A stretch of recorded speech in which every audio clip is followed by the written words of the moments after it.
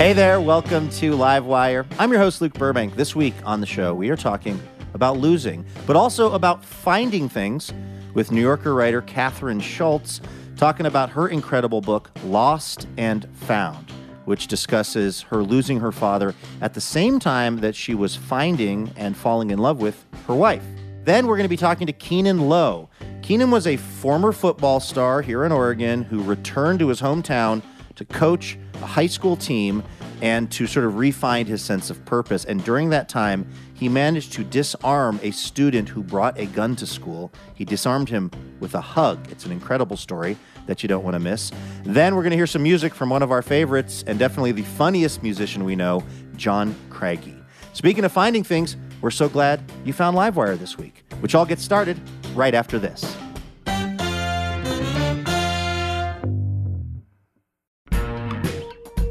Ever wondered what it's like to live alone, hidden in the woods, not speaking to a single soul for 30 years? Or wander the desert, uncover a hidden well, and dive to the bottom of the deepest waterhole for 2,000 miles?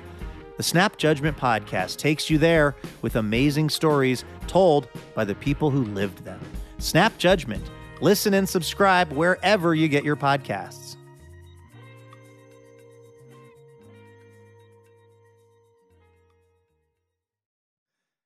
Hey there, Elena. Hey, Luke. How's it going? It's going really well. Excited to play a round of station location identification with you this week. Although this one is a little bit, let's just say, boutique. I want to manage everyone's expectation of this, including yours. Okay. You take this very seriously, of course. I do. This is where I quiz Elena about a place that Livewire is on the radio. She's got to guess where I am talking about. I mean, your success rate with this is incredible. Again, this one is a beautiful but maybe slightly out of the way place where we're on the radio. That's a hint in itself. Well, it was home to Pulitzer Prize-winning journalist William Allen White. His house was called Red Rocks, and it's a historical landmark there. People who visited that house include Theodore Roosevelt, Herbert Hoover, and Calvin Coolidge. How about this? This city is home of the National Teachers Hall of Fame, a museum dedicated to honoring exceptional career teachers and the heritage of the teaching profession. Is it Des Moines, Iowa? Oh, you are in the right part of the world. Maybe head more to Jayhawk territory. Oh, is it Topeka, Kansas? It is in Kansas, and it's a town which their name has always made me think that they must sell a lot of stuff. Like it sounds like a store. Walmart, Kansas. Emporia, Kansas, where we are broadcasting on KANH, Kansas Public Radio. They're in Emporia, Kansas. I can't wait to visit. Should we get to the radio show? Let's do it. All right, take it away. From PRX, it's...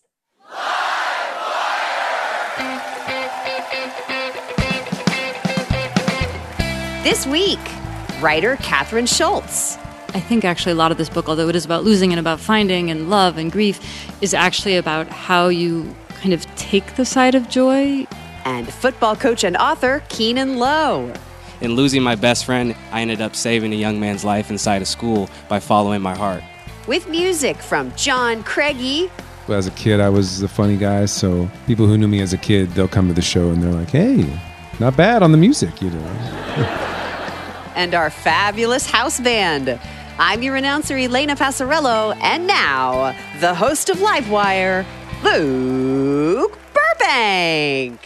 Hey, thank you so much, Elena Passarello. Thanks to everyone all over the country for tuning in, including the fine folks in Emporia, Kansas. Of course, we ask Livewire listeners a question each week. This week we asked, what's the coolest thing you've ever found? We're talking to the writer Kathryn Schulz about her really incredible book, Lost and Found.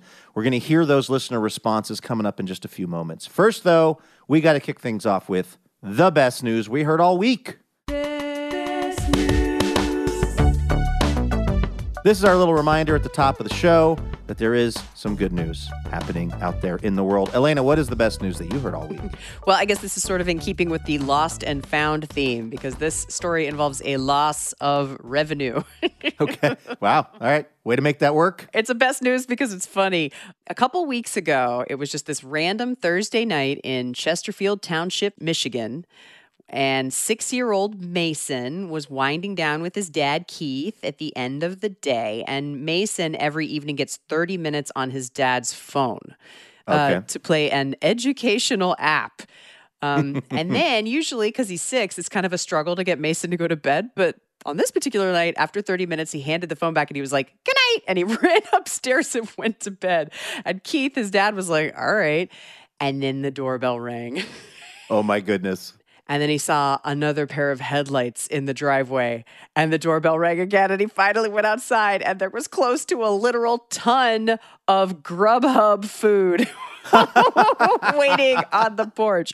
We're talking 100 pieces of jumbo shrimp. We're talking multiple chicken sandwiches, pizzas out the waz, grape leaves galore from a bunch of different restaurants. Dolmas? Yeah, dolmas from a shawarma place. There was a Coney Island hot dog place, a pizza place. Love the range for Mason. A lot of 6-year-olds not going for the dolmas. So you figured it out that it was Mason who did this. And I was able to, just kind of jump maybe to the end of the story there. I don't mean to step on your ending. Oh, no. Once Keith figured it out, he stormed upstairs, and there was Mason, and he was in his bed, and he says the covers were pulled up to his eyes, and his dad started to talk to him about the fact that he had just charged $1,000 worth of Grubhub onto his dad's account, and Mason held his hand out and said, "Hold on one second, Dad. Have the pepperoni pizzas come yet?" But luckily, because Mason's mom, Keith's wife, has an at-home bakery business, they have a bunch of fridges and freezers and ways of storing this food. They're also going to give some of the food away. And then when Grubhub found out about this little snafu, they gave the family $1,000 worth of Grubhub gift cards, which is really just enabling Mason to do this again, as far as I'm concerned. Well, it was an educational app for right. Mason. He learned that he's not supposed to do that anymore. That's correct, yes. All right, from a young person doing something that was probably not totally okay to a different young person doing something that's really amazing. The best news that I saw this week, of course, it was Valentine's Day. Mm-hmm. And it's the story of a young guy named Patrick Kaufman, who a few years ago when he was 10 years old, he was volunteering at a District of Columbia food nonprofit. And they were sending out food to folks who were both children and adults who were dealing with illness. And he started making these little Valentine's cards to tuck into the meals that were going out to people's house. He's 10 years old and he's doing this. And he makes like 30 of these Valentine's cards just to brighten the day of someone who's having this food delivered. And so the next year, he decides to try to see if he can up the ante a little bit. And he starts getting students at his school to make some of these Valentine's cards, and they get 300 of them made, these little handmade Valentine's cards. Aww. And they're tucking them into meals that are going out to folks who are dealing with cancer, HIV, AIDS, and other serious illnesses. So then it's last year, and, Patrick is on a roll with this stuff. He actually goes around and gets several District of Columbia schools to put together 3,000 Valentine's Day cards for people who might not otherwise get a Valentine's Day card. Oh, my gosh. Which brings us, Elena, to what he did this year. Oh, my gosh, there's more. But wait, there's more.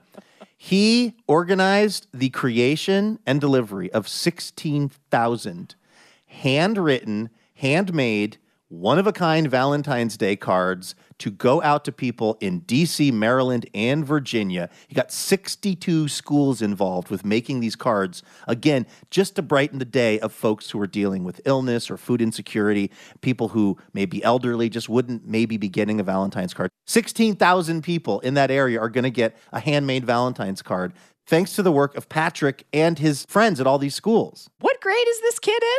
He is now 14, which raises the question, what are any of us doing with our lives? I know. I thought this was really cute. One of Patrick's cohort in this whole thing, a kid named Max Rappaport. Max is 10 years old. He's in 5th grade. And the Washington Post caught up with him as he was making one of these Valentine's cards. And he was taping large purple hearts to the front of the card, a light pink heart in the middle of the card, and then he wrote a poem. Max Rappaport, age 10, wrote a Valentine's poem to somebody that he has never met. Roses are red, violets are blue. We think you are amazing. You just have to know it too. I mean, it didn't get any more adorable than that. So Max and Patrick and all of those school children and the adults that are helping them out, making 16,000 people have a really great Valentine's Day this year. That is the best news that I heard all week.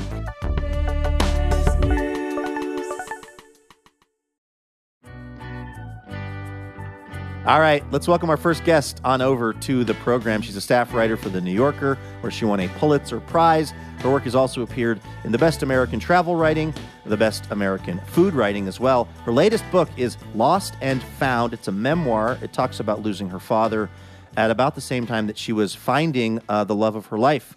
Here is our chat with Kathryn Schulz, recorded in front of a live audience at the Holt Center for the Performing Arts in Eugene, Oregon.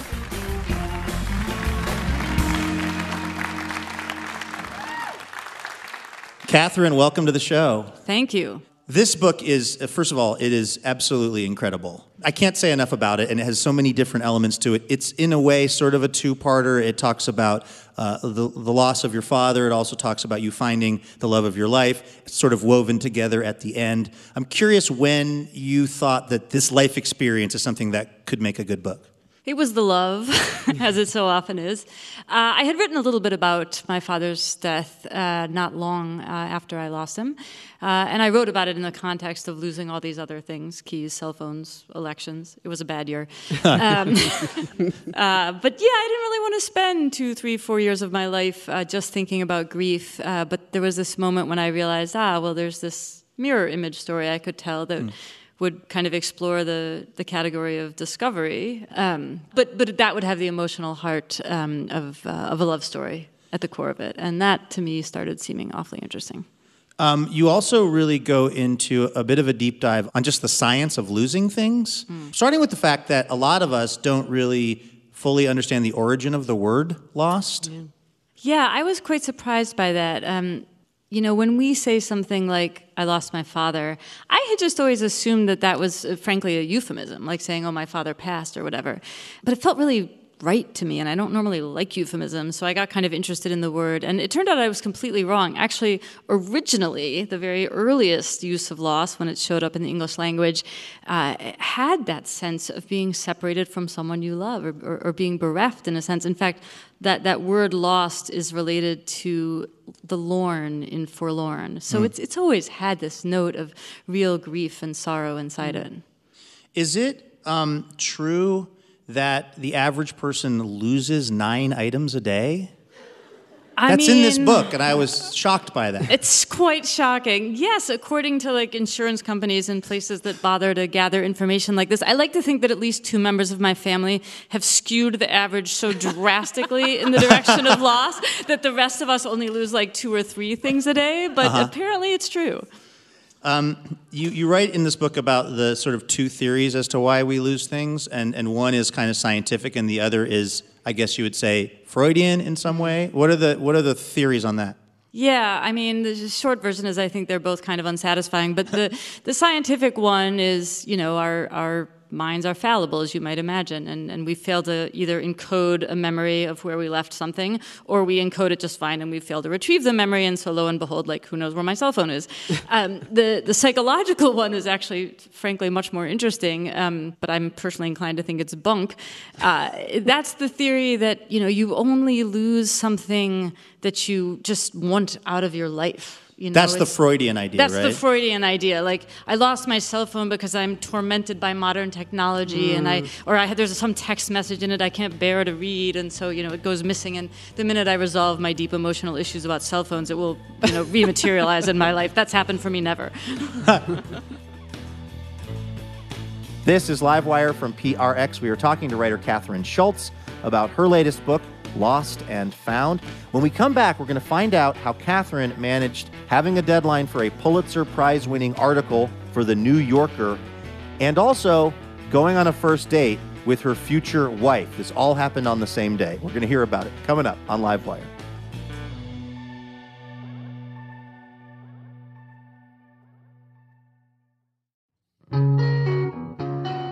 Livewire is brought to you in part by Alaska Airlines.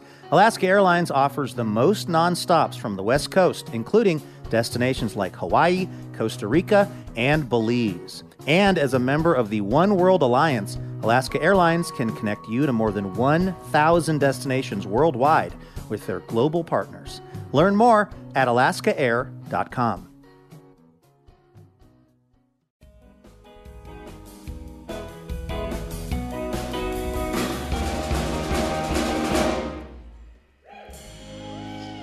Welcome back to Livewire, coming to you this week from the Holt Center here in Eugene, Oregon. I'm Luke Burbank here with Elena Passarello. We are talking with New Yorker writer Kathryn Schulz about her latest book, Lost and Found.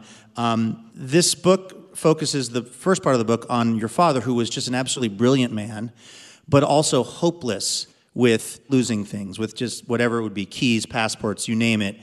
Is there anything to that idea of the kind of absent-minded genius, or that our brains are only capable of being good at, like, knowing about the law, or baseball in his case, but not remembering where our stuff is? Yeah, I mean, I'm always reluctant to give too much credence to stereotypes, but it is incredible the degree to which my father, despite not actually being a professor, was truly an absent-minded professor. And I did sometimes feel like, well, what's rattling around in your brain? 7 languages that you're fluent in all of, he spoke English more beautifully than I ever could hope to, and that was his last language. Right, all of his kind of legal studies, he was a lawyer, the entire works of, the Western canon, basically. And I thought, maybe there's just not room to remember where your other shoe is. It could happen. Yeah.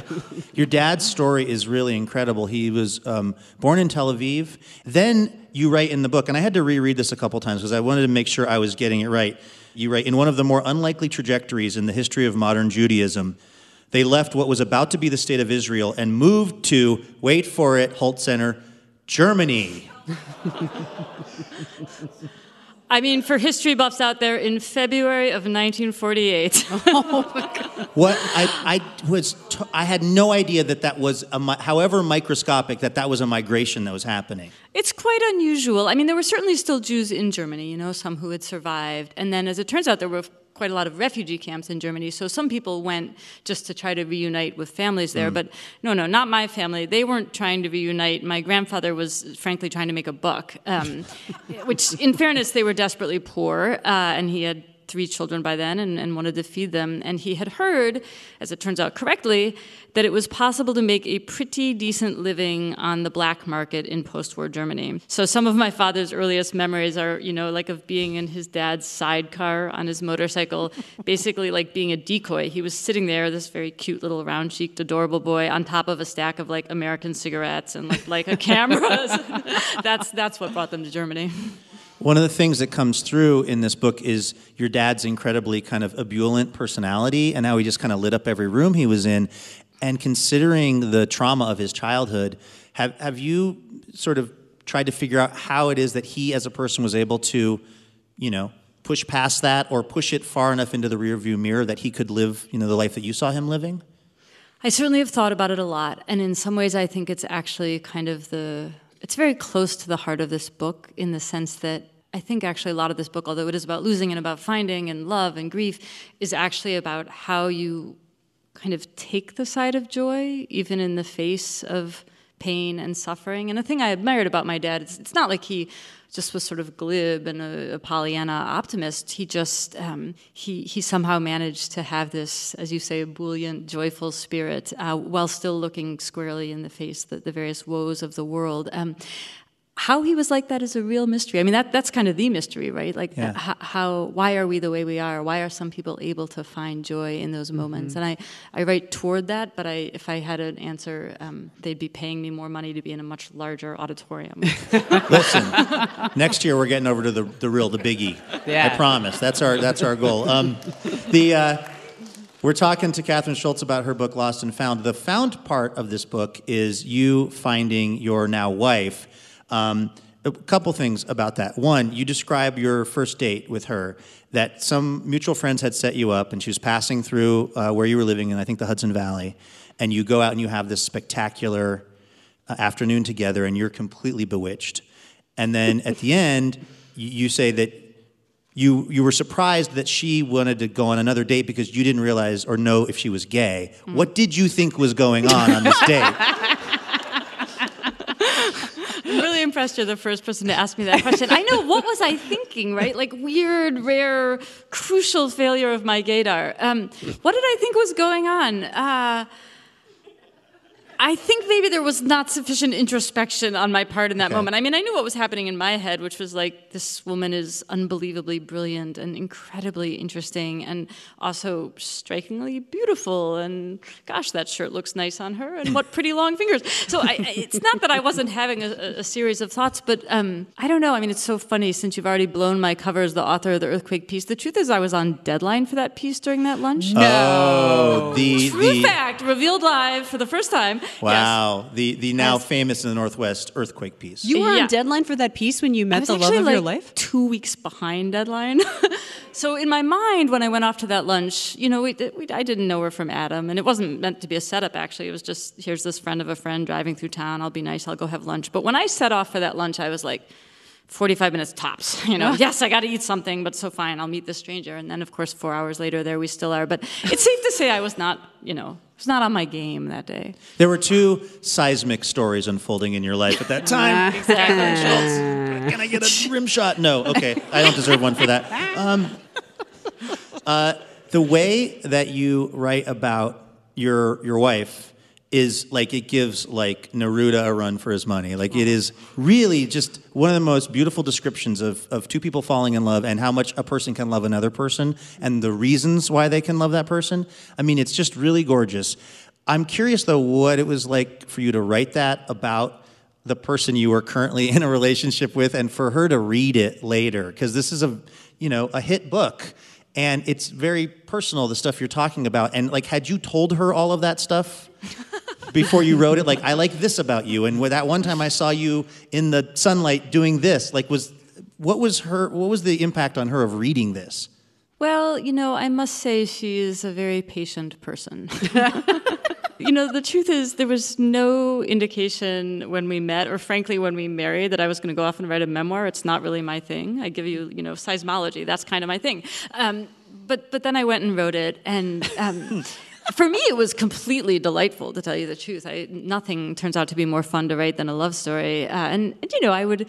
Every day I would sit and kind of work on whatever section I was working on of that love part of the book. And then at night I would take it up to bed and kind of read it to her like a bedtime story. And it was delightful, honestly. And, to her great credit, she edited me the way she always edits me, which is to say, like, that's going on too long. But she never once said, could you please just not, Would you ever have like a not great day, maybe, a disagreement about something, and you'd be thinking, I got to rewrite some of this stuff?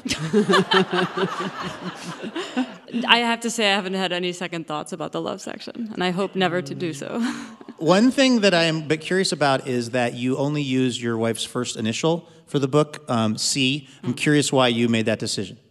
Well, certainly not to keep a secret. My wife is the amazing Casey Sepp, who was on this very show some years ago. Who wrote Furious Hours, the incredible book about Harper Lee. Yes, that's right. Yeah. That's C in this book is Casey Sepp. But I'm curious why you chose to be a little bit, non-specific. The truth is, part of why I shouted out my wife's patience is she actually is a more private person than I am. And I think she did sort of raise her eyebrows when I embarked on this project, but raised them quite privately. And I felt when I sat down... The truth is, when I very first tried to do it, the first scene I wrote, there was no name at all. There was just pronouns. And then it turns out to be grammatically completely unsustainable to do that for more than like 6 paragraphs. So I gave up on that, but I somehow felt like, well, it felt right in the way some choices sometimes do in writing. Like, okay, you can have this much of her, and it's true, and it's honest, and she would sign off on it as well. But there's all the rest too, and she gets to keep that, and I get to keep that, and her family gets to keep that. So it was a little tiny nod to, memoirs to some extent are always acts of withholding as much as they're acts of divulging, and I, on her behalf and mine, withheld a little bit. It seems like a big theme of this book is that the loss that we feel, like particularly when we lose people, is because we found them, and that's the kind of essential tension of life, is that feeling like you can really only feel the loss of somebody who you found and who made the impact that your father made in your life. Where do you sort of land on that towards the end of the book, or what are you hoping to kind of say about that? I suppose that it's worth it. I think that we cannot ward off all loss. Some of them are just baked into the terms of our existence. And frankly, the hardest ones are baked into the terms of our existence. I hate to break it to you here on this lovely and actually mostly comic and lighthearted night, but you're going to lose it all. You're going to lose your loved ones. You yourselves are going to die. And I guess for me, I do feel that there's something useful about that knowledge, which is that the fact that we're going to lose everything does, I think, remind us of how precious it is and remind us to cherish it while we have it and to tend to it and pay attention to it. These are all actually very cliched lessons, but somehow they're impossible to retain. So I became the 450 billionth writer to try to write about them. but in a really incredible way in this book. I can't recommend it highly enough. It's Lost and Found. Kathryn Schulz, everyone.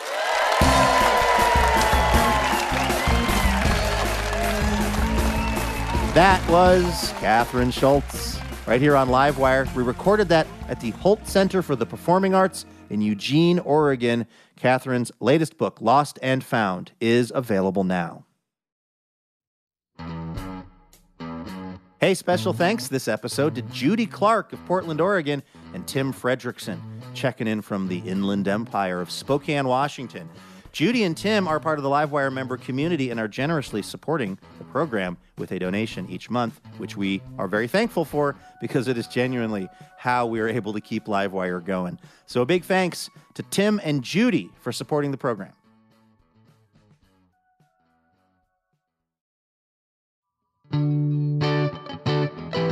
This is Livewire. Of course, each week we ask our listeners a question based on Kathryn Schulz's book, Lost and Found. We ask the listeners, what is the coolest thing you've ever found? Elena has been collecting up those responses. What are you seeing?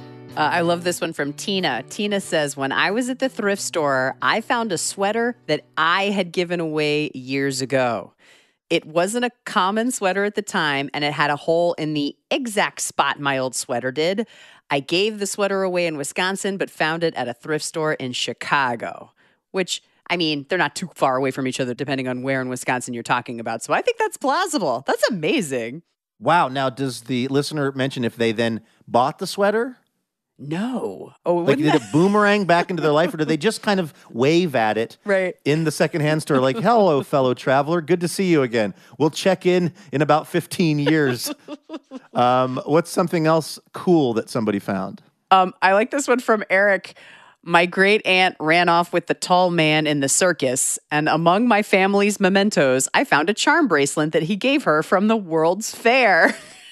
Oh my gosh. Like the tall man, meaning the guy on the stilts? I'm assuming, yeah. You know, the thing that it makes me think about is no one ever just, walks at a regular pace with someone from the circus. One always must run off. Absolutely. It's the only speed, the only gate that you can join the circus at. Nobody strolls off with the circus or saunters off with the circus. Yeah. What's something else cool that one of our listeners found? Short and sweet from Angela. Angela found, quote, $20 at a park at night when I was really broke. Oh, yeah. That'll get you out of a couple of jams. And also that feels like the kind of thing where $20 is an amount of money that I think you can keep and not be too worried. Right. That it's been totally and completely devastating to someone. Like you find a bag full of money, or if you find an envelope. Yeah. It's got, maybe it says Bailey Savings and Loan on it. And, it's got a bunch of Christmas time. Scrooge McDuck dollar signs. All right, one more cool thing that one of our listeners found before we move on. Oh, this is great from Heather. Heather says, my girls and I were out dog walking, and we came across 2 bikes that were exactly their sizes, and they were practically new, and they were leaning against a tree with a free sign on them. We've been on the hunt for used bikes because they'd both outgrown theirs. That is serendipity. Yeah. I'm so glad, by the way, that we got the detail about a sign that said free, because otherwise Heather is just describing theft. Bike theft. Larceny. We found these 2 bikes that were perfect. They were just in someone's garage, but the door was open, and we wheeled them right out of there. Hey, thanks to everyone who sent in a response to our question. We got a question for next week's show, which we will reveal in just a few minutes. In the meantime, just a reminder, this is Livewire Radio. We've got a very interesting interview that we want to play next. It's with Keanon Lowe. Now, Keanon Lowe's story is that he was a big college football star at the University of Oregon, and he eventually ended up coaching in Oregon at Park Rose High in Portland, coaching the football team, when something very intense and very dangerous happened. It was May 17th, 2019. Keanon writes about this in his book. It's called Hometown Victory. And before we get started, just a note that this conversation does mention suicidal ideation and also gun violence, so please listen with care. This is Keanon Lowe, recorded in front of a live audience at the Alberta Rose Theater in Portland, Oregon.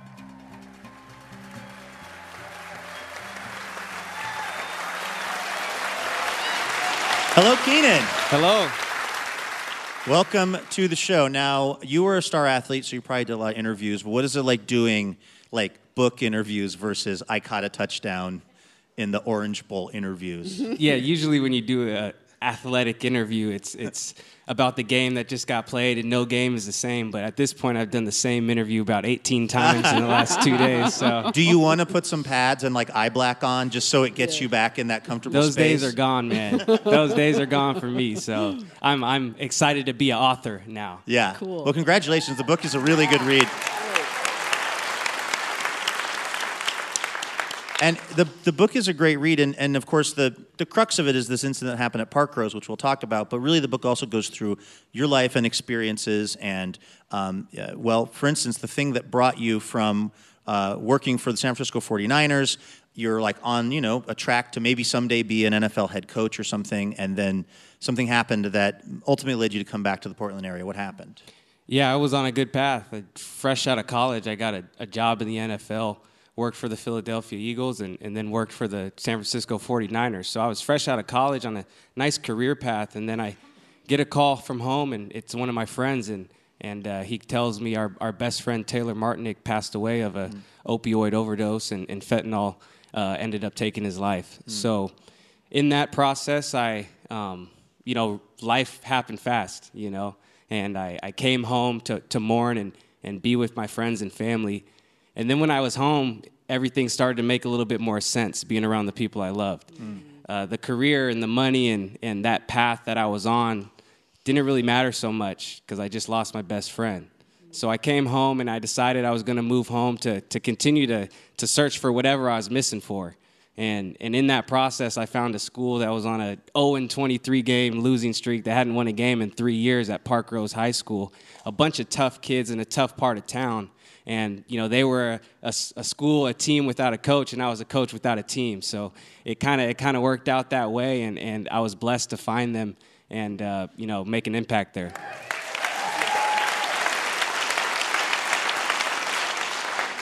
How do you turn a team around that has lost that many games in a row, where a lot of the kids hadn't played football before, and then you ultimately, in 2 seasons, right, got them to their first ever playoff win at the state level? How do you actually get these kids to perform? And don't say give it 110%, because that save that for the sports interview. That is a good recipe, though, for success. No, but I just don't even understand how you teach kids, how you coach kids up and get them running, catching, throwing that much better in 2 seasons. How did you do that? I think it comes down to trust and just me being the adult in the situation, the coach, and the mentor to those young men in that program. And, I showed them that I was willing to commit to them and fight their fights with them, that I was willing to show up day in and day out with them before I ever asked anything of them. And then once I started to show them that I was there for them and willing to fight with them, they decided to trust me. And once they started trusting me and I started sharing some of my story of why I came back home, stories about my friends and stories about me playing football and those things, that trust continued to build. And once you have trust with especially with a young person, once you have trust with them, then they'll do anything for you. They'll run through a wall for you. And, as a coach, I tried to commit as much as I could to them, and they returned that favor. Now, you were the football coach. You were also the track coach. And then you were one of the security guards at Park Rose, which you write in the book was, to some degree, just because you liked being kind of at ground level with a lot of those students, seeing them in the halls, both your players and just other students at the school. I'm curious, what is a regular day like as a security guard at a public high school? Like, what are the calls you get called out on typically? Every day was different, I'll say that. Some of the calls were calls to break up fights and escort kids to A and B places. It was a job that was a very thankless job, but once I started to really do it and once I started to live it and be with those kids day in and day out from 7 a.m. to 4 p.m., I really started to see what they go through on a daily basis, and I really started to see the struggle some of those kids were really fighting every single day. Well, and that obviously became extremely relevant on this day in May, back in 2019. They asked that you would go to a classroom and escort a kid out of the classroom. Did you know why you were going to be taking this kid somewhere else? No, unfortunately, I didn't know. But like I said, that was just kind of the job. It was, security, can you please go do this job for us real quick and bring the student here? And that was pretty much all I knew. So it was pretty surreal when I got there. Because you get to the class, and he's actually not in the classroom, this particular student, and you're asking around, is this guy here? And they say no, and then you turn around, and he comes into the classroom and basically pulls a shotgun out. What goes through your mind? Yeah, I'm in the classroom for about probably 30 seconds asking where the kid is, and 30 seconds later, I'm probably 4 feet from the door, just on the inside of it, and that door opens up, and there's a young man with a big coat, and he pulls out a shotgun right in the doorway, probably about four or 5 feet away from me. So it was like a movie. Everything seemed to go slow motion, and I was able to think very clearly for whatever reason. And I was able to analyze it really quick and see the look in his eyes first and foremost. And I could tell it was a young man that needed help, a young man going through a mental health crisis. And, kids are obviously screaming, and it was a really scary situation. But for whatever reason, my instincts told me to stay calm. My instincts told me to go lunge for the gun. And once I grabbed the gun, we kind of wrestled around the classroom and spilled into the hallway. And that's kind of where that viral video starts there, where I'm able to take the gun from him and hand it off to a teacher. And then ultimately, I decided to give him a hug.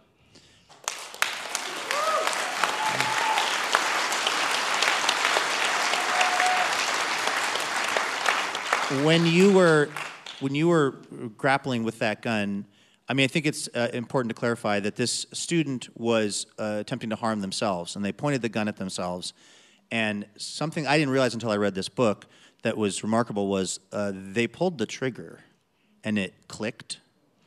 Yeah, it was a scary situation. Like, what are the chances of that shotgun jamming in that particular way? One in a million. There was some divine intervention, I would like to think. Yeah, and when you look at just the whole story in itself, and even just my whole journey, what are the chances I'm in that exact spot at that exact moment for that kid going through a mental health crisis that decided to do that on that exact day? Yeah. And then the only reason how I ended up at that school is because I lost my best friend. I lost, in losing my best friend and him losing his life, I ended up saving a young man's life inside of school by following my heart. So it was really special, and it was really exciting to put that into words. Yeah.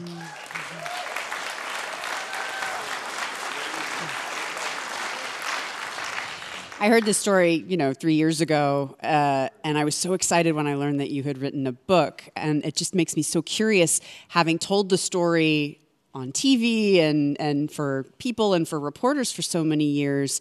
How did you feel about the opportunity to put it into words, and how did you approach it? Because it must be so codified by the time you get this book opportunity. Yeah, it was really cool to figure out that structure and be creative in that way. And, that moment, a lot of people have seen that, and I've gotten thousands of messages through the last few years saying thank you and whatnot because they've seen that video. But, I like to think that there's a whole bunch more that led up to that video, and that was exciting to be able to put that into words, whether it was stuff I've learned when I was a kid, growing up with an awesome single mother who's here tonight. Yeah. Hey, shout out.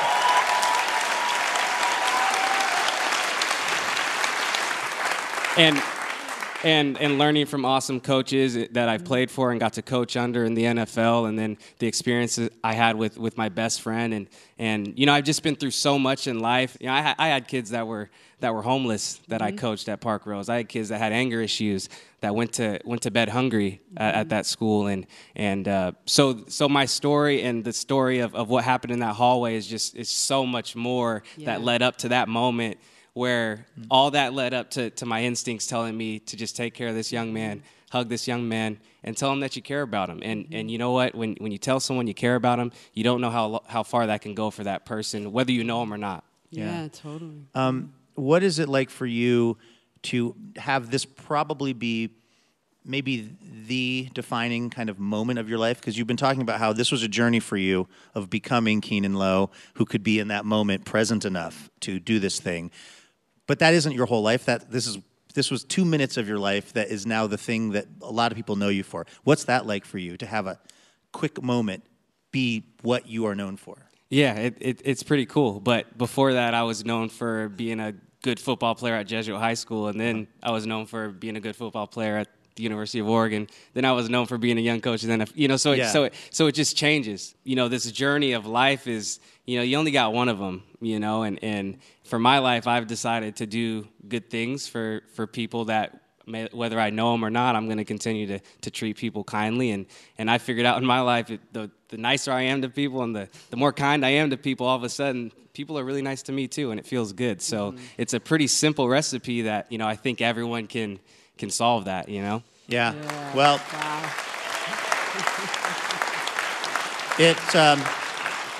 it's been a real honor getting to talk to you, Keanon. Thank again you for all you've done. Keanon Lowe, everyone, right here on Livewire. That was Keanon Lowe, recorded in front of a live crowd at the Alberta Rose Theater in Portland, Oregon. Keanon's book, Hometown Victory, A Coach's Story of Football, Fate, and Coming Home, is available now.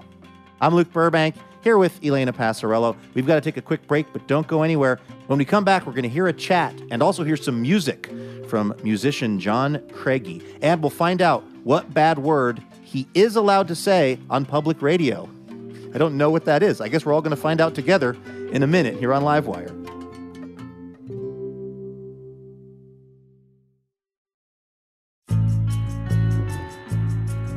Welcome back to Livewire from PRX. I'm Luke Burbank here with Elena Passarello. Okay, before we get to our musical guest this week, a little preview of next week's show. We are going to be talking to the very funny comedian Hari Kondabolu about this Netflix show that he co-hosts with Megan Stalter. It's called Snack vs. Chef. It features 12 professional chefs competing to recreate iconic snack foods, which it turns out is way harder than you think it would be. Plus, we've got music from Margot Silker. In the midst of the sort of height of the pandemic, I was driving around here in Portland, and I heard a Margot Silker song on the radio. And I had that moment where I pulled my car over, and I texted our executive producer, Laura Haddon. I said, can we please track down Margot Silker and bring her on Livewire? And look at this, dreams come true. She's going to be on the show next week. And we've also got a listener question that we would love to get your response to. Elena, what are we asking the listeners for next week's show? What snack takes you back? Tell you what, snacks can be very nostalgic, right? Oh, yeah. Gushers, come on. If you've got a snack that takes you back, let us know about it by way of Twitter or Facebook. We're at Livewire Radio, pretty much everywhere. All right, our musical guest this week has been called the love child of John Prine and Mitch Hedberg. Those are two quality individuals. He's played with Jack Johnson. He's gotten fan mail from Chuck Norris. He describes his style as humorous stories mixed with serious folk. His latest studio album, Mermaid Salt, which is really good. Really enjoyed this record. It's out now. Take a listen to this. It's some chatting and some music from John Craigie, recorded in front of a live audience at the Alberta Rose Theater in Portland, Oregon.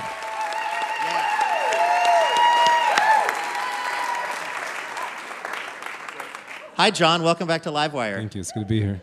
I love this new album. It is just a really great listen, and it struck me that you really are a really talented musician, and I think there could be a potential for a little bit of that to be lost because you're also a really funny storyteller, very folksy, but it's not like you're a guy telling a story and you just kind of are like dinking around on the guitar. Like there's a real musicality to what you do. Do you feel like every once in a while you want to reaffirm that with folks? I think that just is coming slower. You know, I think as a kid I was the funny guy, so people who knew me as a kid, they'll come to the show and they're like, hey, not bad on the music, you know. You didn't even have to look at the guitar when you were playing it. You just know all those chords. That's been a slower grow for me, you know. I think with I'm still learning a lot with music. So I like those kind of compliments because I feel that way with each album. I feel like I learn a new chord or something. And so you're going back out on tour, and you're going to play the Ryman Auditorium in Nashville with Mary Chapin Carpenter. Yeah. Holy. Thank you. That's pretty cool, right? Is that like on your list of places that, you might dream to play someday? Yeah, I think it's the only thing on the that's not a list I keep, My goals are usually more obscure, but I think if I had a venue dream list, it would just be that one. So I'm excited I got to pick a new one now, after that. What song are we going to hear? I want to do this song. It's called Laurie Rolled Me a J. And thank you. I got an email this morning from my manager, Phil, and he said, Livewire had some thoughts on the song you were going to play. And I said, oh, cool. And he said, they're worried about the lyrics. And then he sent me the quote, and the quote was, hey, Phil, the drug stuff is great. Which, that made me happy. But he says a few bad words in the song, so could he not? And I said, no problem. I know how radio is. I've done this before. Not just this, but other things. Sometimes they catch me off guard, which is hard. One time I was at this show. I was about to get on stage, and the guy was like, John, listen, this is going to be broadcast on the radio, so could you not say any bad words? And I was like, oh, man. I wanted to. And he said, which ones? And I said, most of them. So he thought for a second, and he was like, you know what? I'll give you ass.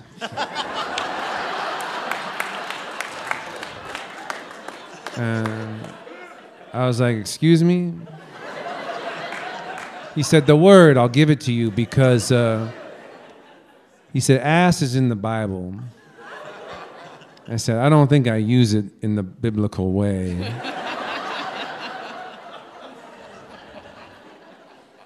He said, but you want more than ass, right? And I said, yeah. So he said, well, here's what we could do. He's like, do you have like a song where all your bad words are in one song? Because you could play that first, and then we'll just start recording afterwards. And I was like, no. I feel like that would be way more disturbing. Right? Like if you came to my show and my first song was just blankety blank, blank, blank, blank. And then I never cussed again.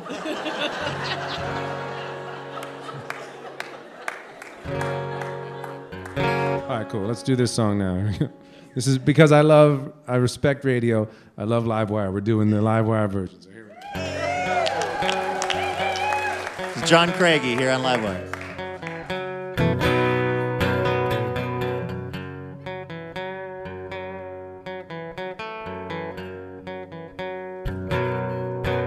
I got my wings clipped. I got my Trump checks supposed to last me through the apocalypse. I spent it all on some left-ish as you to him and Mike Pence. Oh, yeah.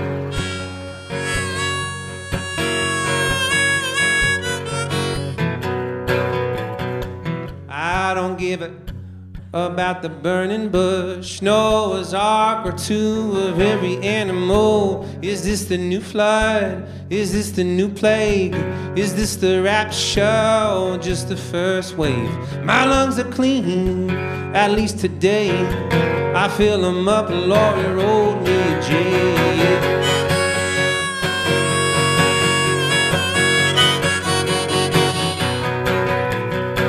I can't sleep with Emma anymore. She got too many chickens in her backyard. Took the urban farming thing a little too far.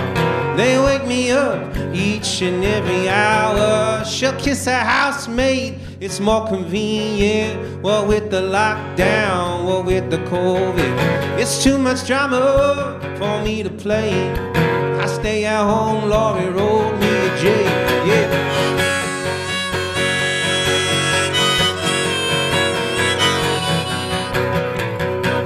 to the protest. It got crazy, you lost your mask, running away. Your friends got paranoid, come join my scene. Make love for 2 weeks, we say it's quarantine. Don't call me sugar if you won't taste it. This summer heat has got us sweating opiates. We watch the sunset from our cage, front row seats, Laurie rolled us to jail. Yeah.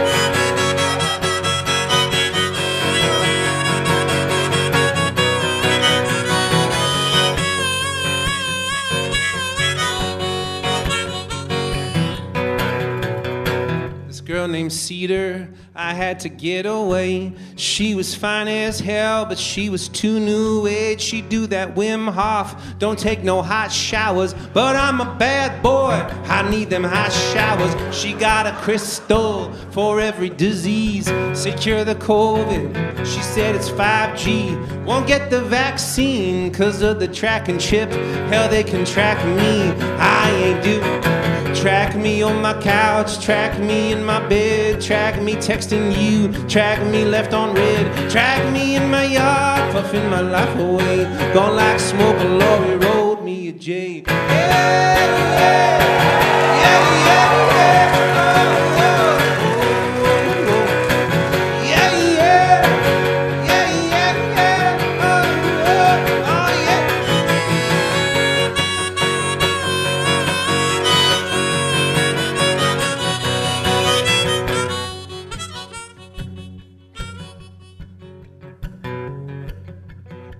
I got my wings clipped, I got my Trump check, supposed to last me through the apocalypse.